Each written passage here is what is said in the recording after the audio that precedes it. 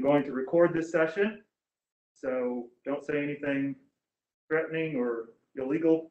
Because what you do or say can be held against you in a court of law, I guess. Okay, good, Brian, it's all yours. Okay, great, thank you. Well, Mark, thank you for having me. And thank you, class. It looks like we've got Rowan, Cameron, and Sunshine. So hello, am I saying your name correctly, Rowan? Is that, yeah? Hello, Rowan and Cameron and Sunshine. And we have Athena right over here, which you'll probably see Athena here shortly because I'm gonna call on her for some assistance, I think. So let's see. I am thinking that you probably can see the whiteboard pretty well. So this is what they can see. Okay, thank you. So I'll make it real big. But everybody, what I want to start with today is the idea that when we're speaking in front of other people, we've got two big buckets. And the first bucket is what we say, and the second bucket is how we say it. So let's just sort of think about those two things for a moment. What we say and how we say it. Which one do you think is a more important bucket? What we say or how we say it?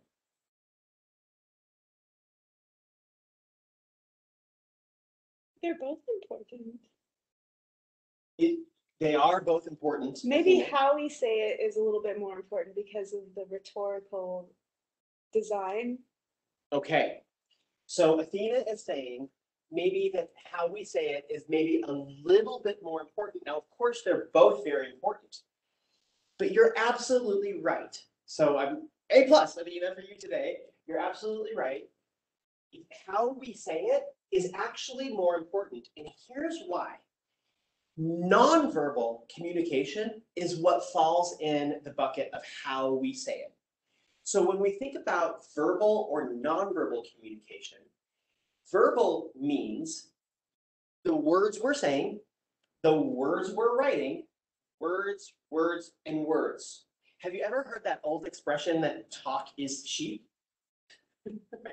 The old expression talk is cheap comes from the idea or reflects the idea that the how we say it is actually more important.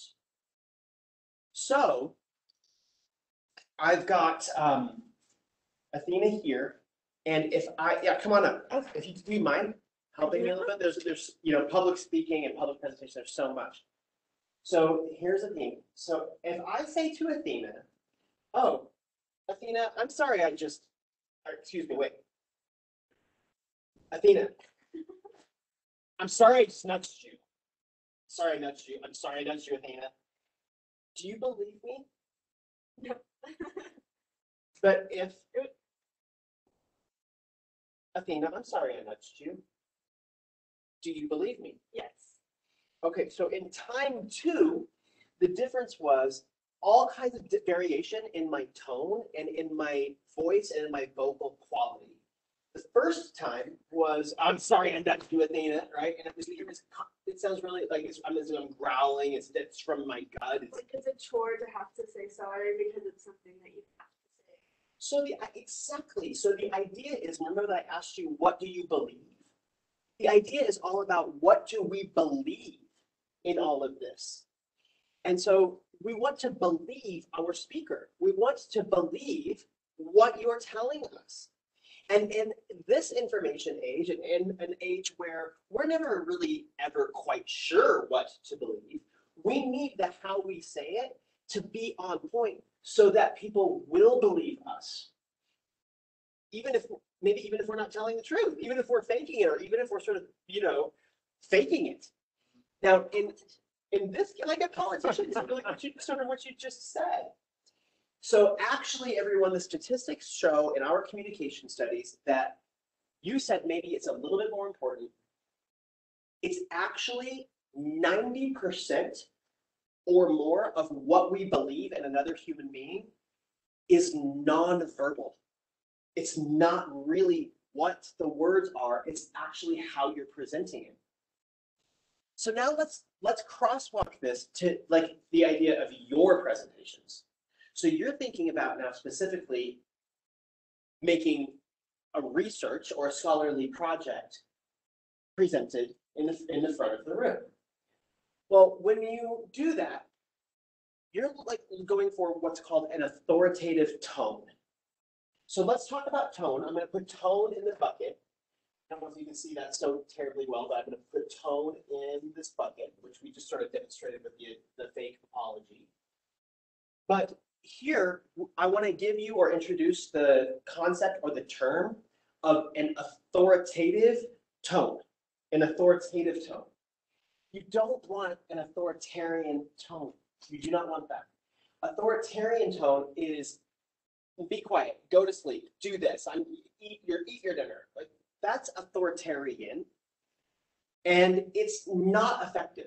When we try to use an authoritarian tone with people, all of the time, people are silently flipping us their middle finger in their mind and thinking that they're going to do the opposite of what we're being authoritarian about. On the flip side, a shade difference with authoritative, though, is that we human beings, we like to respond to authoritative people, especially when they're telling us what to do and not what not to do. But they're giving us direction and telling us ideas of what we might and should be doing with an idea, right? And offering us guidance. If it's in an authoritative tone, then it will work really well. So here the big idea is mastering tone or mastering tonality. And so I'd have to ask each of you, and frankly, I have to just be perfectly honest and tell you, it's very difficult to teach public speaking without people right there. But I'm going to do my best. I'm gonna try because I've got Athena and I've got Professor Heffley right here as well. But with practicing tonality, sometimes we are maybe intuitive about this and we have really good skills already built in where we can not only encode a particular tone. Encode means like that I'm in control of my tone and I'm aware of my tone, and then I can deliver it the way that I want it to be delivered. And also maybe we're intuitive in the way that we decode tone, meaning that I'm real sensitive to your tone and I understand how your tone is. But not everyone has that intuitively, and not everyone has that special sort of gift or ability to be able to do that really well and really easily.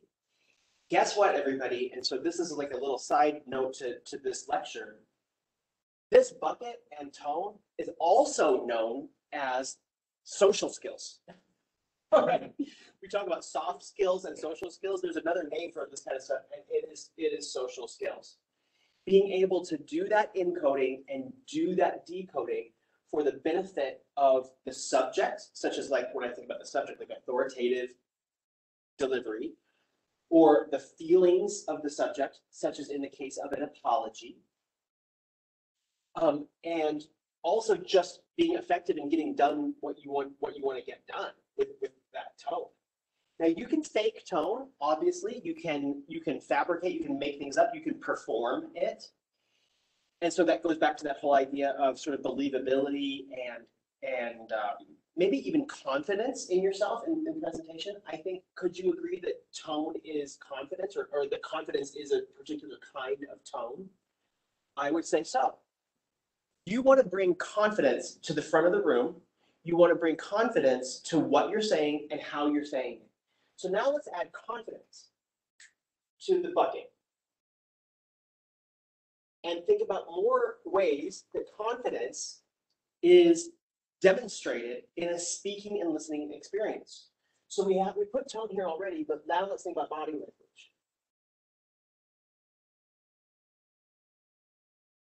So I'm going to do a demonstration. Please continue to stay standing if you don't mind, because I'm going to ask. But I'm going to come up kind of to the front where you guys can see me. I'm going to walk off and I'm going to re-enter. And I'm going to use a particular kind of body language in regards to this conversation that we're having right now about confidence. Okay, here's way number one.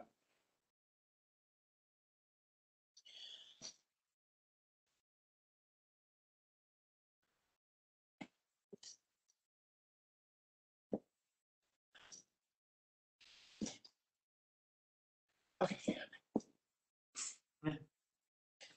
All right.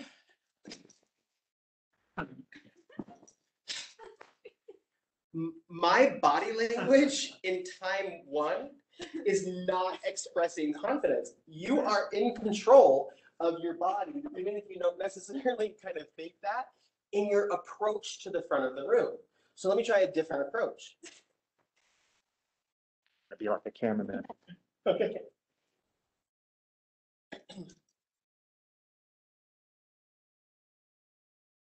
Now I'm doing kind of a power pose, a power posture. I have my feet squarely situated underneath my shoulders.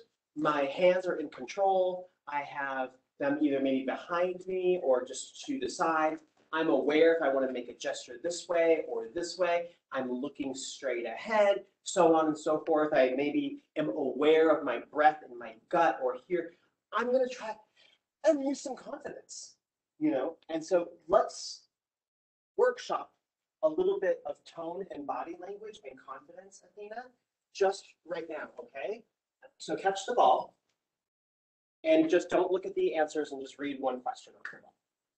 If you were granted one wish, what would it be? If you were granted one wish, what would it be? I want you to take just a moment, Athena, to think about that.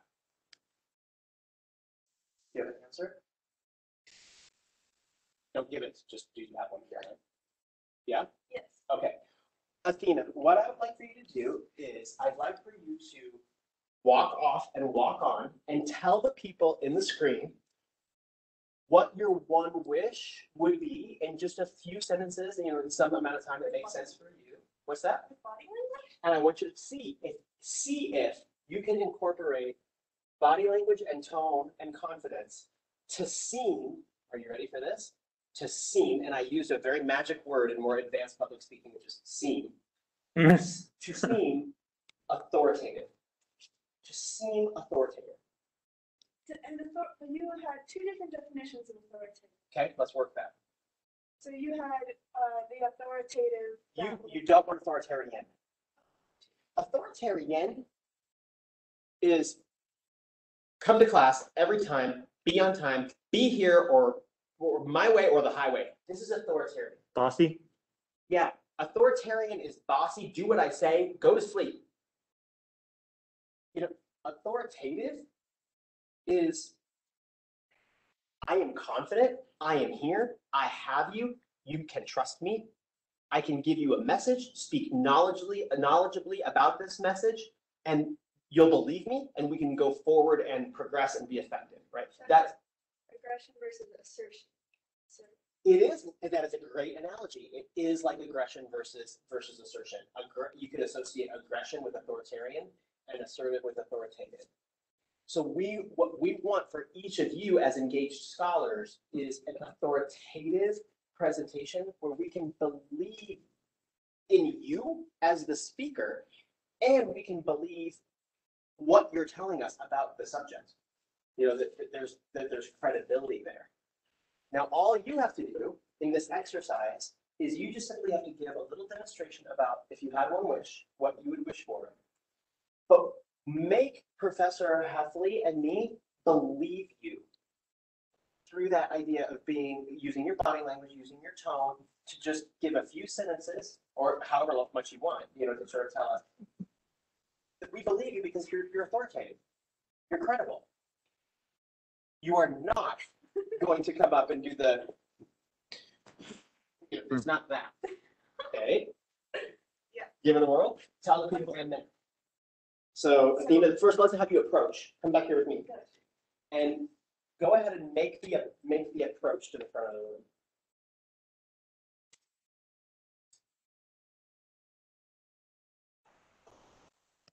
if I had one wish, I would wish that I have better mental health, a healthier perspective on my thoughts and my dreams and my patterns, better self-discipline to change those things, and become more efficient with my thinking and my emotional intelligence.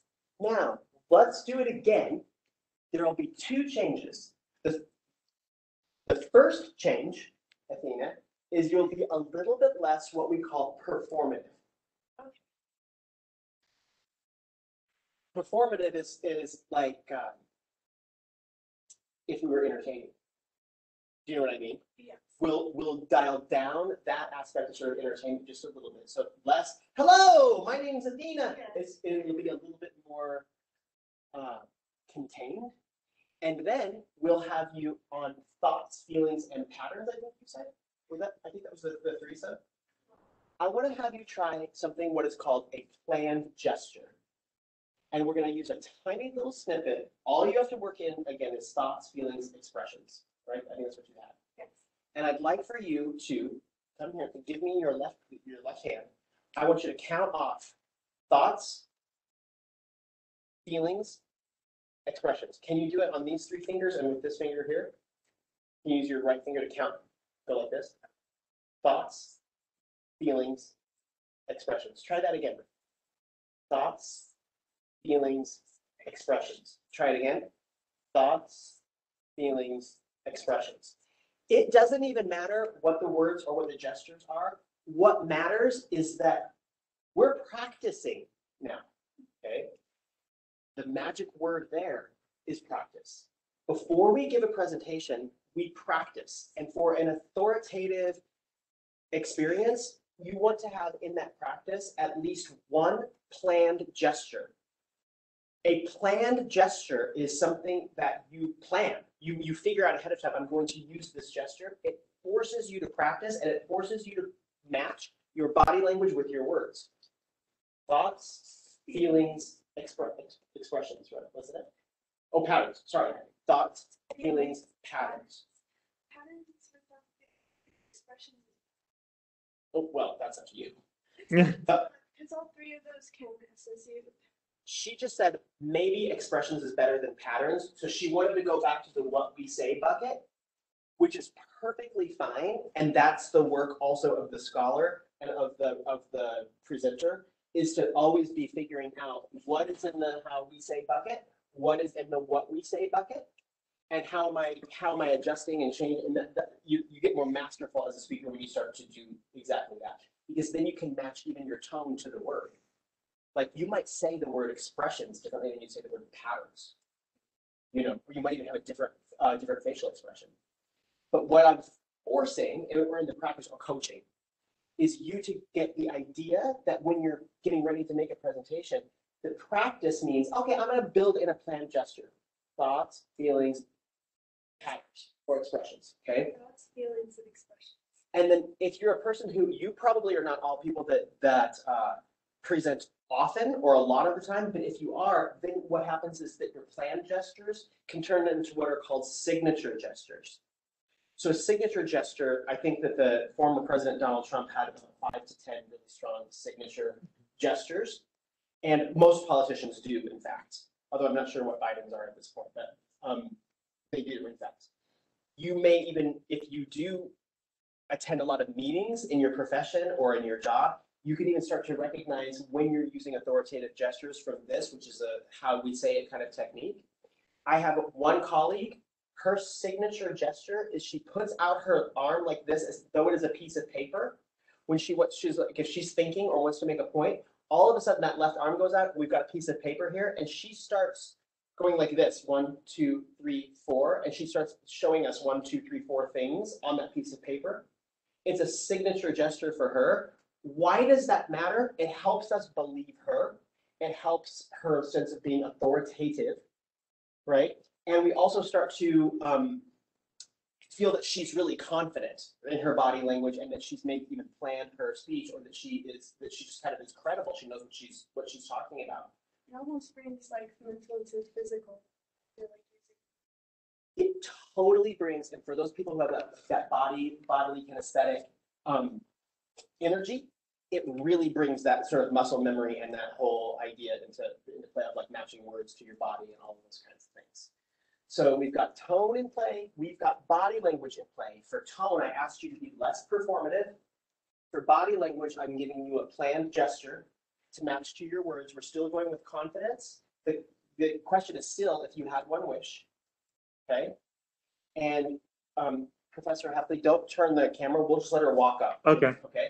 So come back and let's try it again. And I'd like to now introduce Athena Landy to speak about one wish. Athena?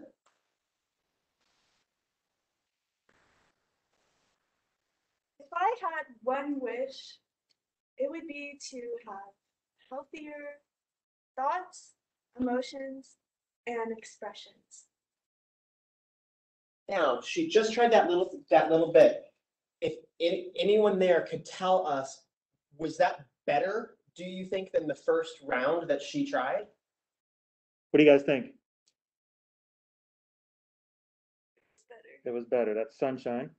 Thank you. How about you, Cameron? Do you have any ideas? More like a TED Talk? Better? That's what I was Cameron? thinking in my head. Any comments, Ro? Not really. I just I see a lot of personality, but I think more genuineness would probably be better, and a little bit of confidence. Okay. Maybe. I don't know. Okay, so Good. you bring up a great point. Is that Rowan or Ro? Ro, yeah. Ro, you bring up a great point, and that is the idea of authenticity in these experiences as well. So we really want to address that. So authenticity, or that sense of I think he just said genuineness, Yeah. is also in. It's really in here, and it's in here. Because, you know, if you craft your words with authenticity, you're probably going to say them with authenticity. Yeah.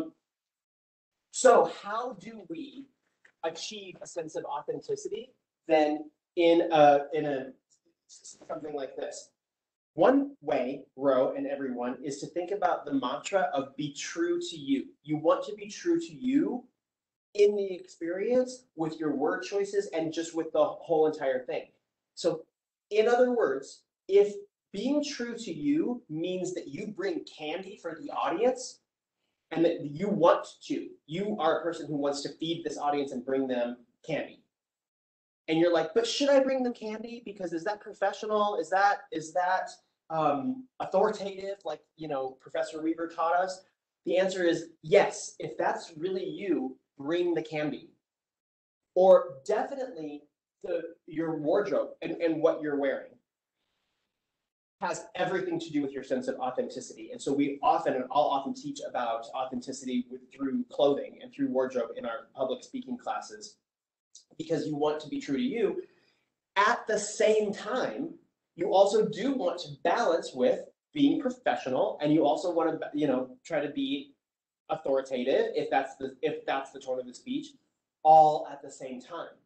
So the more things we add into the bucket and the more things we try to practice, the harder and more difficult all of this gets, because then you're trying to think, okay, I want to do my confidence with my authenticity, my body language, my tone.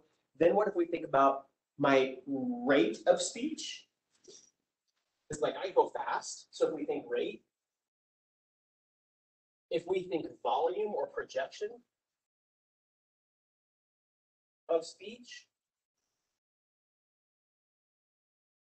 let's go ahead, Tina. I had trouble with the very, very beginning. Like, should I say hello? Should I say? But I just went like second time answering just the question, like restating the question.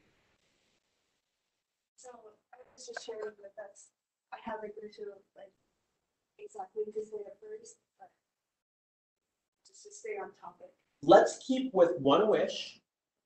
And let's try again, but this time we're going to ask you to infuse in, per Ro's feedback, some additional authenticity through a little introduction of yourself first. So this time I'm going to ask you to try it again, but have it be with, my name is Athena Landy, I am, and then give us like a little bit of who you are. Maybe I'm a scholar, I am a something major, I'm a mother, I am a beautiful and fantastic human being who deserves the world. Whatever you want to say, but a little something about yourself, right? And then say, and if I had one wish. Athena, now, like everybody, this is where I'm showing you how we're scaffolding to make this harder and harder.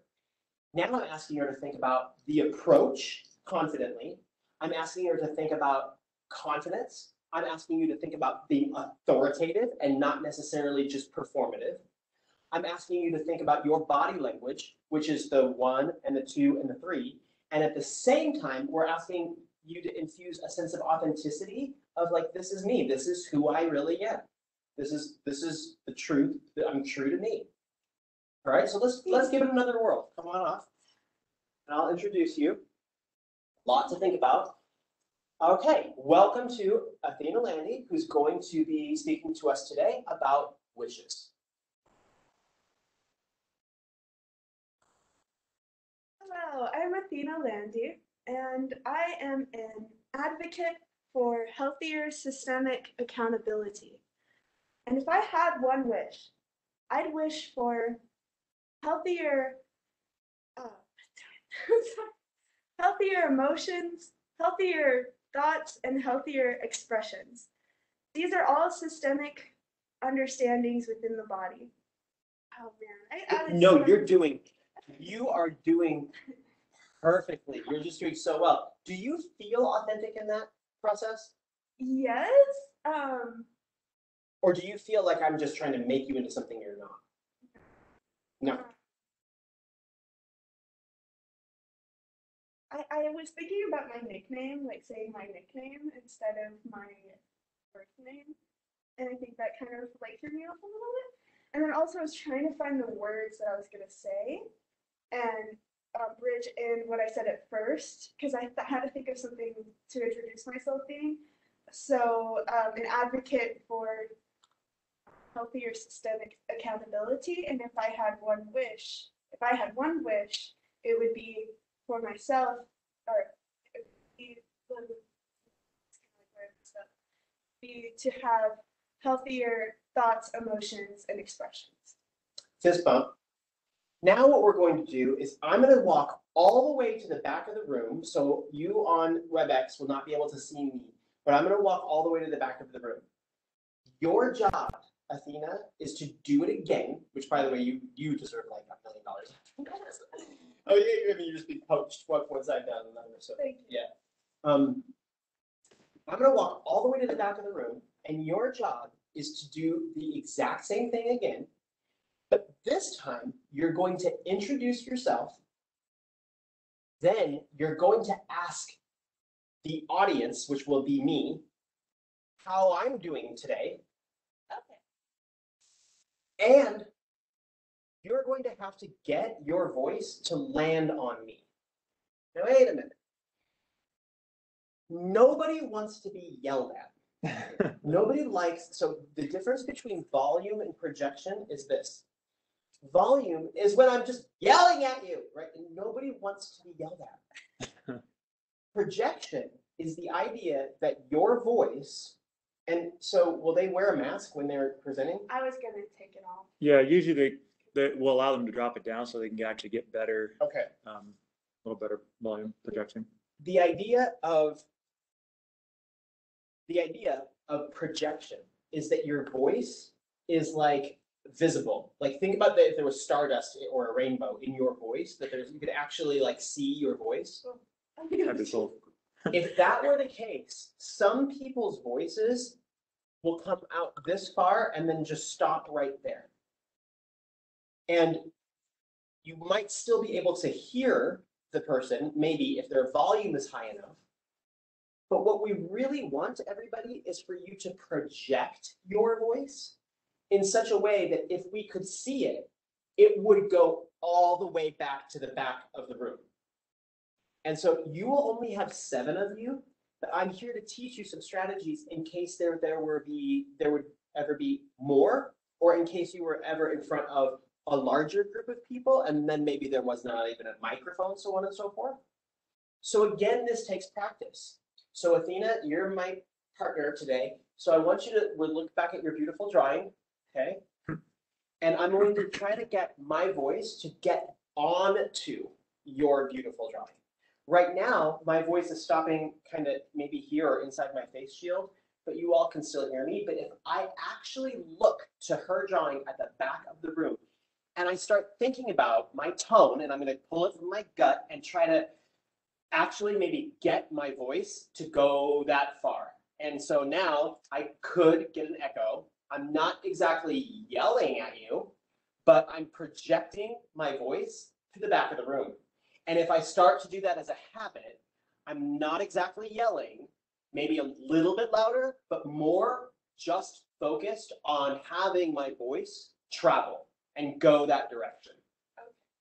So if you're a very soft-spoken person, hello, my name is Brian Weaver, and today your voice is stopping here. That will lessen your sense of authoritativeness by a lot.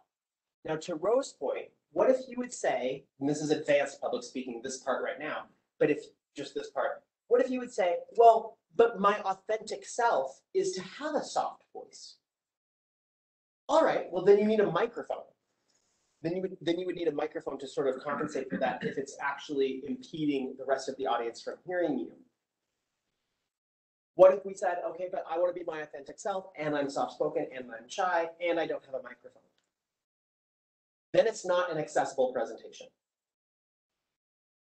So then you would have to ask yourself, do I want to sacrifice some of my authenticity and practice a performative skill of vocal projection to the back of the room? Or how do you kind of want to handle that? So again, balancing some of these ideas of confidence with authenticity and volume, all these things is difficult. Like, right, this can actually take quite a bit of practice and quite a bit of work.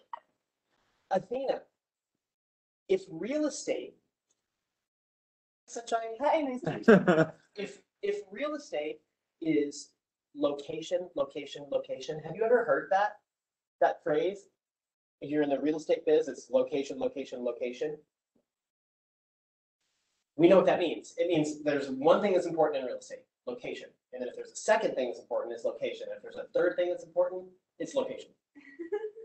In speaking before a group of 6, 7 people, 10 people, 50 people, 100 people, it's practice, practice, practice, right? So you want to start now. I don't know Professor Heffley's timeline for all of you and how far you are into your research projects and your presentations and so on and so forth. But it's time to start now. And with you're getting the same stuff I would do with it for professional people. I mean, to give them the practice in real time. What would you do if you didn't have an experience like that? You would practice for your stuffed animals. You would practice for your family, for your friends, for the mirror. You just keep doing it over and over and over again until you start to become more and more comfortable with your planned gestures, with your tonality, and all of the things that we're learning, your body language, all the things we're learning today. Your job now, you will introduce, you will speak to me at the back of the room and ask me how I am doing after you've introduced yourself. I'll answer, and then you'll get going with your presentation on if you had one wish. And you'll try to incorporate as many of the things I've taught you today as possible. Here's one more. If you mess up, try not to show us. Because Professor Heffley and Sunshine have absolutely, and Ro and Cameron have absolutely no clue whether or not you have messed up. So you only reveal that to us by showing us that you have messed up. Here's what I do when I mess up and I don't want to show that I've messed up. I pause. That's back to kind of that rate where we don't want to go too terribly fast. I pause and look at something neutral, like maybe the clock. And I take a breath and just sort of think for a second, as though it's like a dramatic pause. So I've just messed up. I've called you Kathy.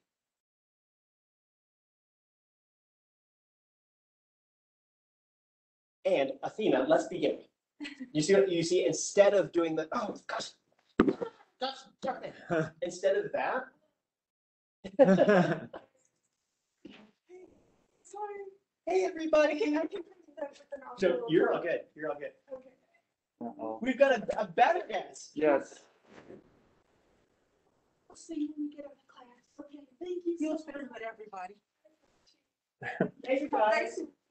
Go for it, SGA. Hi SGA. I'm So Brian we Weaver. probably I'm Brian Weaver PTK. Got all the acronyms. All Fist the bumps. Yeah, we wanna, Love to SGA. we actually wanna do so to meet with all the student workers and student on COVID. So we could just meet and just. Yeah. Yeah, so we're in contact. We'll see you in a minute. You have somebody somewhere. You didn't know.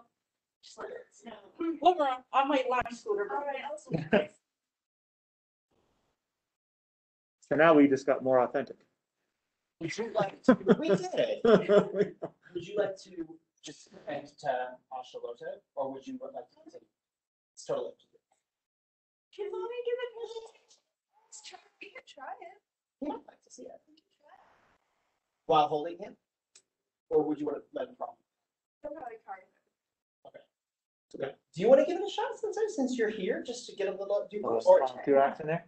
and we can trade places? Yeah. Okay, Come on up. are we talking about wishes or? We're talking about wishes. Okay, It was by, unless, would you like a new question? It's totally up to you. no, we can do wishes. You want to do wishes? Yeah. If you, hi, I'm Brian Weaver. I'm Sunshine, nice to meet you. Nice to meet you, Sunshine. Love this. Hey. Yeah. So you just got here. So I had taught her about 5 different things. So we'll start you, I think, maybe back just a little bit. I will, unless you want to go for the all 5. Let's do it. You want to just go for all? You want to go for all 5? Yeah, I did speech and debate like in high school. Oh, so you're all hat. Yeah. I'm ready for that. Topic. If you have one wish, and you're going to introduce yourself first. Writing his notes down. Right after you introduce yourself, you'll look to me, project your voice, and ask me how I'm doing, interact with me for a moment. I'll tell you, you come back, and then tell us what that one wish is. All the while, your tone is authoritative, right? We want to believe you. And per row, we'd also like to see a sprinkling in of authenticity. Yeah. Yeah, and we'll start with actually an approach.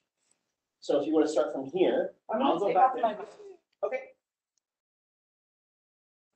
I was thinking of my wish really fast. Yes, that's important. No, it's-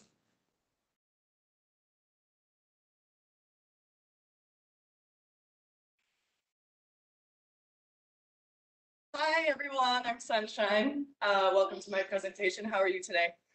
Doing well, thank you. Good.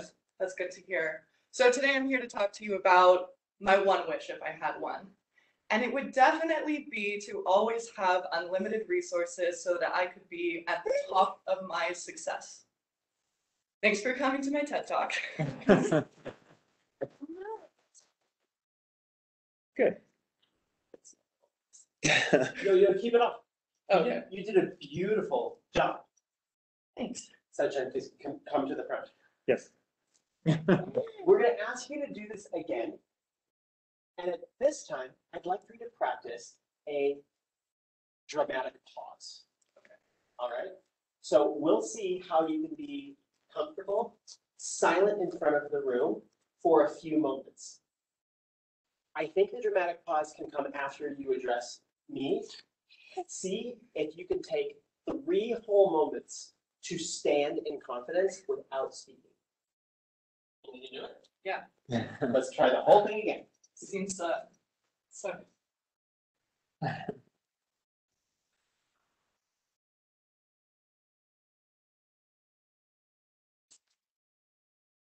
Hi everyone, welcome to my TED Talk. It's a TED Talk now. My name is Sunshine. How are you doing today?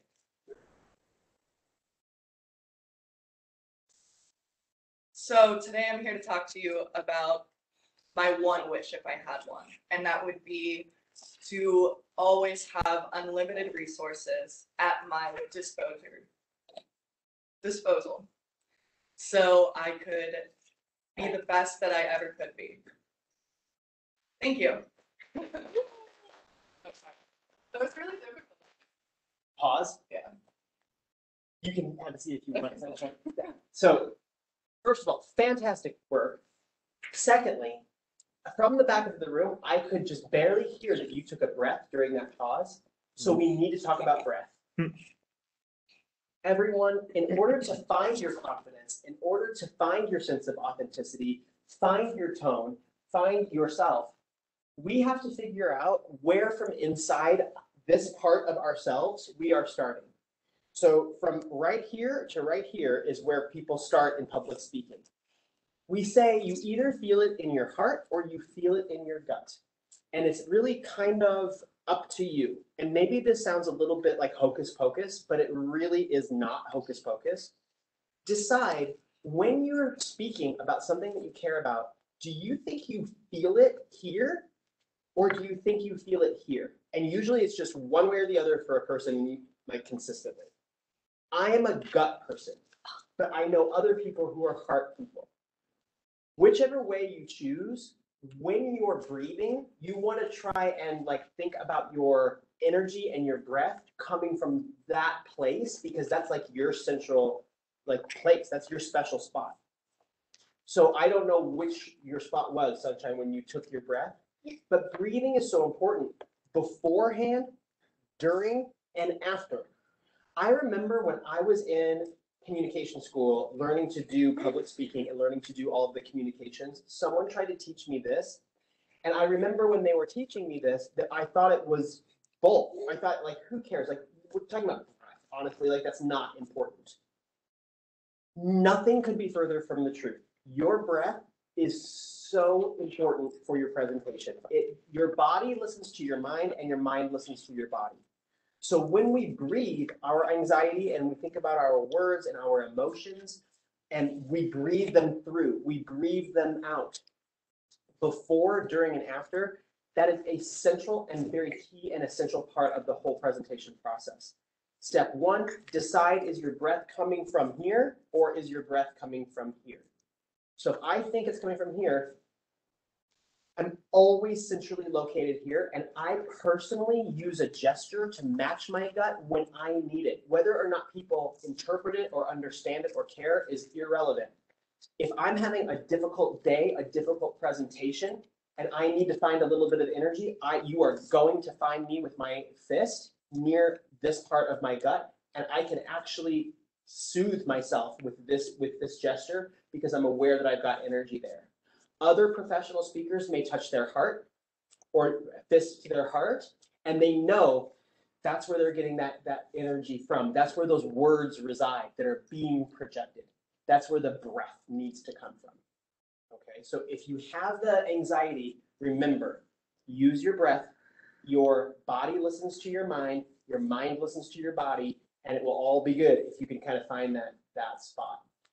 In a pause, and the reason why I went with a pause, even though I'm not writing that on the board, is because I don't know, these two people that I've worked with today are advanced speakers and very, very intuitive and advanced speakers. You all, Rowan and Cameron, I don't know your ability or your skill at this point. So what I guess I'm saying is, if you are at a high ability, you can start to practice more advanced things like the use of pauses. And remember how Sunshine, who said, oh, I did this in high school, who just also said to me, that was hard. Pauses are one of the hardest things that you can do. But in conclusion to this whole pause thing, pauses can also communicate a lot of authoritative credibility because it shows that you're comfortable in your own skin and you're comfortable in your own body enough to be able to pause.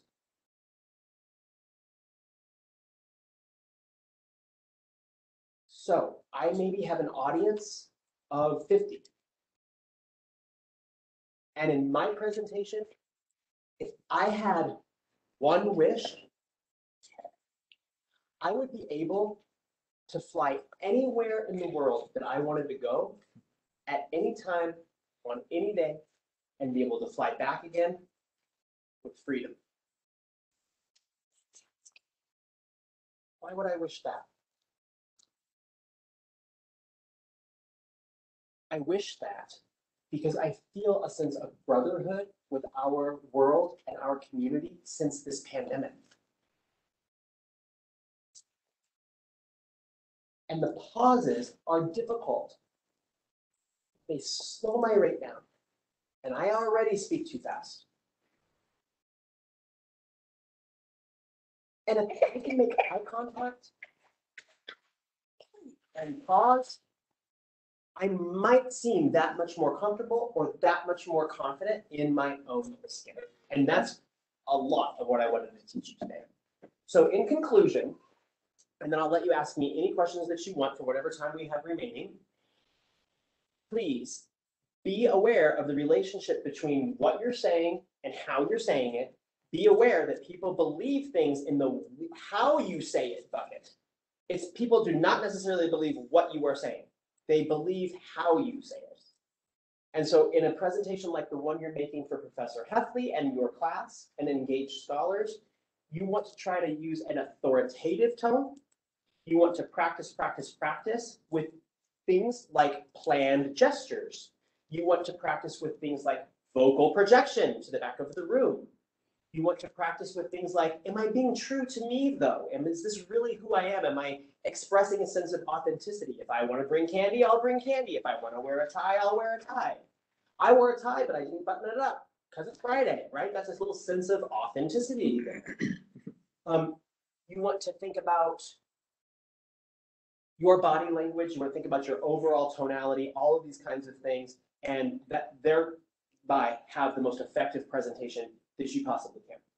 So that's all I've got for you today. And now I would like to spend whatever time we have left remaining just chatting with any questions or any ideas. Or if you disagree with anything that I talked about today, then you feel free to challenge me and we'll have that conversation as well.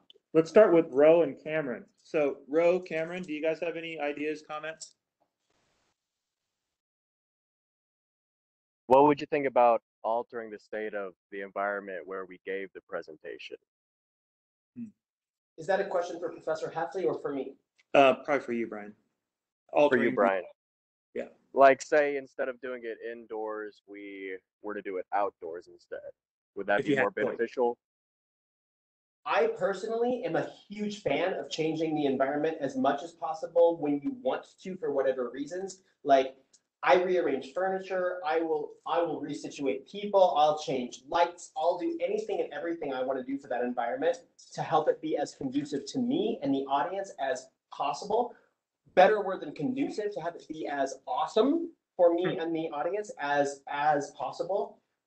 If you go outside, let's hope that you know how to project your voice, because often the outdoors provides a lot of extraneous noise and it's more difficult to kind of contain your voice, but you can do it. You can't contain it, but you can project it. So I say, go for it. And in all of my classes, I will invite students to have any configuration of the room that they want, so long as they can, manage it in whatever it takes. I've had people give presentations from in the center of the room and have people like encircle them. Anything you want to do. Progressive, traditional, lectern. Here I don't have a lectern. Sometimes I do have a lectern. I will also tell you that in my public speaking engagements, sometimes I will roam amongst the audience, and sometimes you say you get a vibe for the audience, you get a feel, you read your audience. Sometimes I will walk right up to people and speak to them at a distance like this, and other times I'll hang way back and not approach my audience at all. So some of that is a vibe, some of that is a plan, but always I'm in favor of changing your environment, always. What a darling baby. Can I pick him up? You are so darling. I would like to watch you for just a minute, can I? What's it? He's all like, wait a minute. It's like. Other questions? I have a question. Sunshine. Would you say with public speaking, it's better to have a strong outline or a set speech? When you say a set speech, do you mean a scripted A speech? scripted speech, fully scripted. So this is all of the things that we're talking about and and I'm going through it, practicing that 5-minute speech for a month. Or is it better to have the outline of like? The very best way is if you have a scripted speech that's memorized, where it's fake memorized, where the people can't tell you've memorized it. Mm-hmm. Where you can give a memorized speech as though it's not memorized. Okay. But that is highly performative. If you can do that, go for it, because then you're so confident because you've got that speech memorized and you can give it, in a way that people can tell that you memorized it. They can tell you memorized it when you're searching for it, when you're like, I got this. My name is Brian Weaver and I live it's Denver, Colorado. And when you're searching, and then that's like a memorization experience that we don't need to see. Yeah. But by and large, for the majority of experiences, the outline is best, because then you can just be free to sort of go, you can put your finger on the outline where you are, speak what you know, speak your content, speak your subject, and then come back to your outline and be able to kind of volley or jockey between the two. So That's what most people do. would an example of that be kind of like one of the higher level, like campaign speeches, like a nomination acceptance speech? Sure. Where they largely have it memorized. Well, they used to back in the day. Yeah. But it was all performance art because they're trying to convince people to vote for them. Exactly. And not for the other guy. And so they're kind of, you can tell they've got it memorized, even if they are kind of reading it on the teleprompter. But I mean, I don't know if you've ever seen a teleprompter. If you have to read that like the first time, you're not going to do well. So it's like you largely know your speech, right? Is that an example of like a polished Perfect and example. memorized? Yeah. Absolutely perfect example. Exactly. And I really think that the point about authenticity and performativeness is an important one, but it's more advanced by far. Sorry, I got to get a little snapshot there. They are. Okay, any other questions? Cameron, anything from you?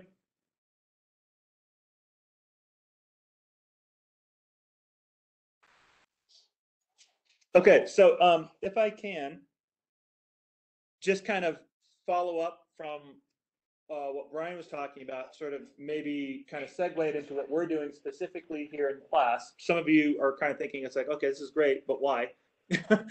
Right? So here's the point, right? Because basically what we've been talking about the entire semester is academic conversations, right? Enjoying a conversation and adding our scholarship to the conversation. And so we've all been in conversations where some of the conversationalists are somewhat, how should we say, politely ungifted, or otherwise you kind of don't believe them, or they're kind of off the wall. And it's like, okay, so where are we going with this conversation? I didn't get anything out of this one, right? And so since the reason why I like Brian to do this is because ultimately what we're talking about is communication, right? So the idea is we can answer a fantastic question that could be worthy of the Nobel Prize, right? But if we can't communicate it to others and convince them that it is worthy of a Nobel Prize by the way we communicate it, then it goes nowhere. So success in scholarship is equal parts investigation with communication. And that's, I think, where you get to your two buckets. Yeah. Where you get to what we say, which is what we're focusing on in our methodology, and how we say it, which is where we get to our presentation. And adding the two together basically is where we're trying to get to. So if you're wondering, which you may or may not, that's why we're here. And that's what we're trying to accomplish. And today we're focused on professionalism and authoritativeness. Everything you just said, and you can see how these skills transfer even to your personal lives. Quite frankly, it may sound silly, but these skills transfer to like dating. Yeah. Because what you say and how you say it, and even our personal relationships. If I tell my son, turn the dryer on when I get home and make sure the lights are set appropriately, I can just guarantee that he won't do that, right? Because it was in my tone, it was in how I said that, right? It didn't, Sunshine just laughed at me. But if I said, son, turn the dryer on for me before I get home and see if we can get the lights set. And my tone just changes that much, my personal relationship changes. He's more likely to be like, okay, Dad. Yeah. So, and again, this is a case of believing and engaging in a scholarly way with a conversation that may really matter and may be worthy of the Nobel Prize, like you were just saying. But we're socialized to listen for clues and cues in the communication about authoritativeness, about credibility, about confidence, in order to sort of believe it, and in order to continue to engage with it and engage with it at a high level or engage with it well. If we don't get those cues or those clues, we tend to start thinking about what we're having for dinner that night. So Cameron just chimed in with a question. Cameron, are you able to hear us now? I know you had mic problems, so you're probably not able to speak to us, but are you able to hear us okay? Good. Okay, so his question is, when presenting a live speech, what is good practice for asking rhetorical questions to the audience with the intention, or excuse me, is it asking rhetorical questions or questions to the audience with the intention of answering it ourselves?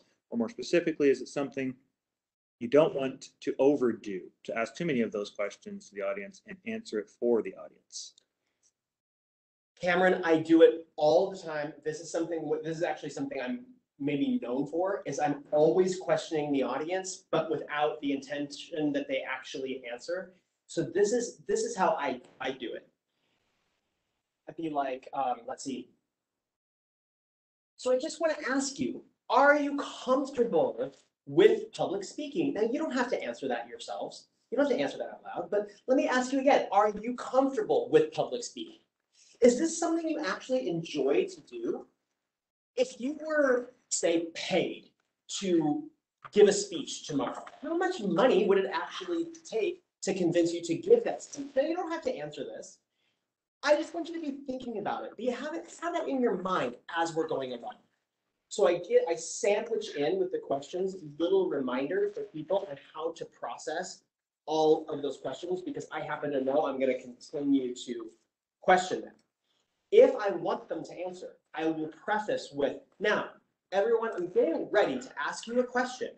I'm hoping I'm going to, have one or two answers. I'll give them a little time there. So by a show of hands, when you're ready, just by a show of hands, how many of you would say you enjoy public speaking?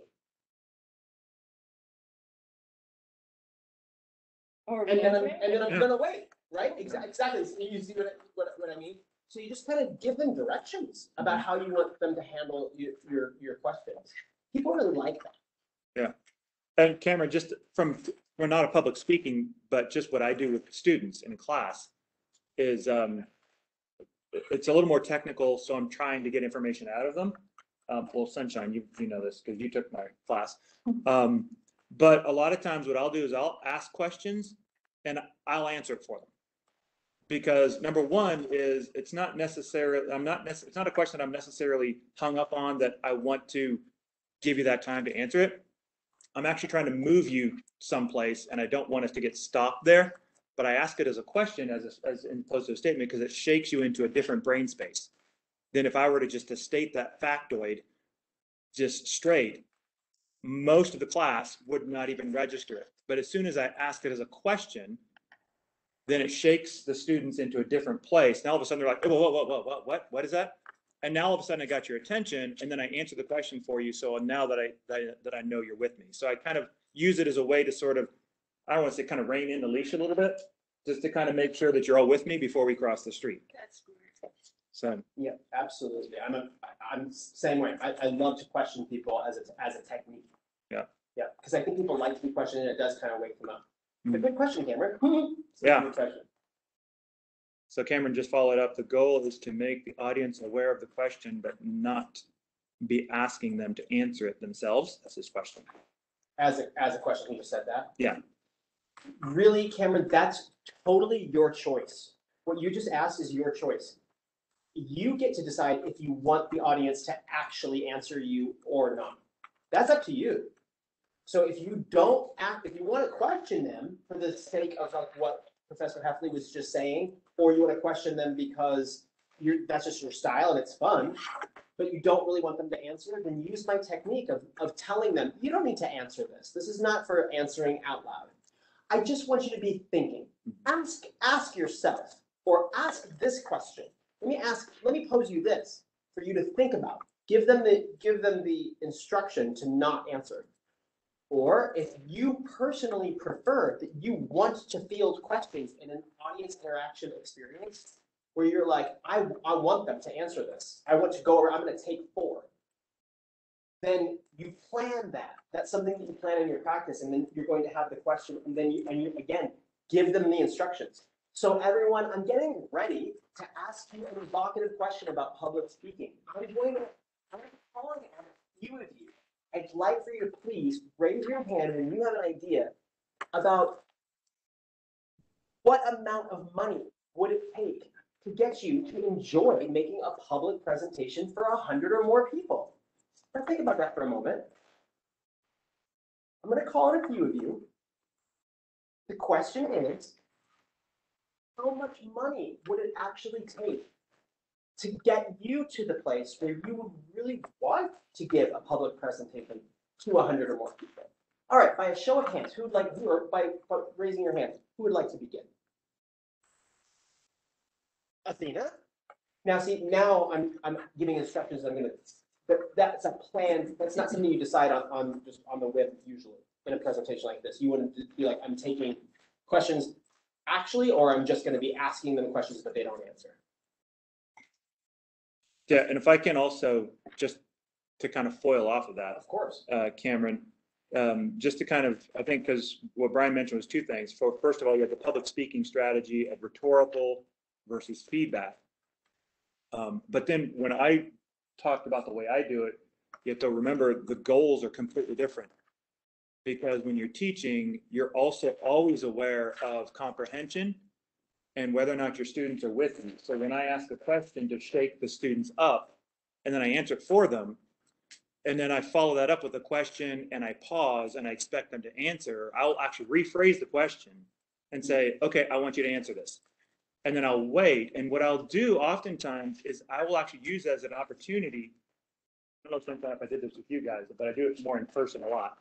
Is if the class is not coming up with a response, then I'll actually stop and I'll say, okay, if you're struggling to get this answer, you need to write this down. You need to know this before the exam. This is one of those moments of me telling you that this is an idea that you have to have before you want to move forward in the next content. So I kind of use that as a sort of a barometer check of where are you basically as a class? How comfortable are you feeling with this question? If you're not, then I want you to know you have work to do to get from here to where you need to be by the time we have the exam. So that's kind of what I do with questions when I'm sort of playing around with questions. I'm literally poking at the class. I kind of poke at you guys all the time. Yes. And look for signs of life. I mean, I know you probably have academic bruises from all of my poking because it was just that last semester, I think. Yeah, in spring. Yeah. So Sunshine took my bio class, so she knows exactly what I'm talking about. But so I think the message here is when we're talking about questions, rhetorical or strategic, there's a lot of different ways you can use them to generate different effects. Is that fair? Totally fair. A lot of different, and you plan it out in practice. Yeah. Plan it out in practice both ways. It's very stylistic. Excellent. Great questions, Cameron. As always. We miss you here in class. Just want you to know. You too, Ro. Well, everybody, thank you so much for having me. And it was really nice to meet some of you in person and some of you on WebEx. Professor Heffley, thank you so much for another year of being invited back. It's my pleasure, my privilege always to spend a little bit of time and talk about these things. And I loved meeting your son. Thank you. So Hello. I've got one question for you guys, though, before you log off. Ro and Cameron, Sunshine, and Athena. Next week on our agenda, we are currently on the calendar to begin our presentations. So for the four of you that are here, are any of you feeling like you are ready to go for that presentation? What time is the presentation? So it would start at normal class time at noon. And we could do, as many presentations in that hour and 15 minutes as we can. We got 2 weeks to do presentations. But if for those of us who are ready to roll, I know, Ro, you got a lot of stuff that is already organized and a lot of stuff that you kind of have already at your fingertips. And some of us are in different places. But for those of you who are at a place where you're like, yeah, I'm ready to do it. Let's get this presentation done. I want you to have that opportunity next week. For those of you who feel like I need to work on this a little bit more, we do have 2 weeks. So I want you also to be able to have an opportunity now to digest everything you've learned today and to sort of unpack it a little bit and to sort of pull some of that together and target the following week. So I'm trying to look for week 1 and versus week 2. Somebody said something in the chat. Cameron, okay. So Cameron would rather go not next week, but the week after. Is that correct, Cameron? And that's fine. Could attempt. So I don't want you to attempt. I want you to feel confident. I want you to feel like you're ready, like you've got all of your, because what you're trying to do is you're trying to communicate with us what your plan is for, you know, your scholarly project. And so you want to make sure you're ready to do that, right? So if you're still kind of halfway in the middle of cooking the dish, you're not quite ready to serve. I want to make sure you guys have that chance to sort of finish out the meal. Where are the presentations next couple of weeks? The what? Where are the presentations in the next 2 weeks and not later? In December, we can. I typically try to do most of our face-to-face stuff before the break. That's because half the time it's just natural. We tend to unravel after the break. And there's not a lot of time to get yourself back. And so that's the reason why I want to try to get as much heavy lifting done before the break as possible. But right now, what's after the break is just basically meeting to kind of make sure we get ourselves moving towards spring. So I'm willing to schedule presentations after break as well. I want to make sure that you guys have all the opportunities to feel like you kind of are able to pull the presentation together and you're like, you know what, this is as good as it's going to get. I'm ready to plate the dish. That's where I want you to be before you do your presentation. Okay. Yeah, week 2 is going to be better for me. So week 2 for Sunshine, Cameron is week 2. Athena's week 2. Ro, how about you? How are you feeling? I think I could do it the first week. Could we schedule a one-on-one to talk more about it? Absolutely. Yeah. Send me an email so we can take a look at our calendars, and then we can set something up. We can do like we did last time, like that kind of Friday morning thing if you want, but that's kind of a little late. That's right before your presentation. So Tuesdays are good for me. Give you a couple of days to kind of process some things. Let me know what your week looks like, and I'll try to move some things around so that we can sort of lay down some groundwork. Okay, I'll send you an email. Great. Okay. Everybody feeling good? Yeah. Okay. Excellent. Thank you very much for all of you. Also, this is recording, so if you want to take a look at this and review it, then you guys will have it at your fingertips. Thank you again, Brian. Welcome. Thank you for having me. And I will invite all of our guest speakers, Brian included, when you guys do the presentations, if he's able to make it. So that'll come your way. Thank you. So It's an honor. and it'll be very much like this. So it'll be half WebEx and half face-to-face. So, and I don't know which half is